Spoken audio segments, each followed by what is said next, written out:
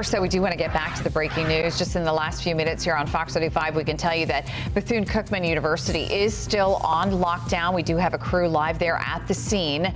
We're looking here at the campus. You can see lots of police officers standing around trying to figure out exactly what's going on, whether or not the campus is truly safe. They got that called-in threat this morning. We are in touch with Daytona Beach Police. You can see still a very active scene. So as soon as we're able to get more information, of course, we will bring it to you right here on Good Day Orlando and online. And we're also following other breaking news. Within the last 20 minutes, Titusville police telling Fox 35 a man was shot and killed and his body was found in a car with a gun, ammunition, and drugs. Now, officers received calls about 8 o'clock last night about gunfire on Jupiter Avenue. The car with the victim was found on that road. We have emailed police about suspect information and the victim's name. Certainly will pass that along.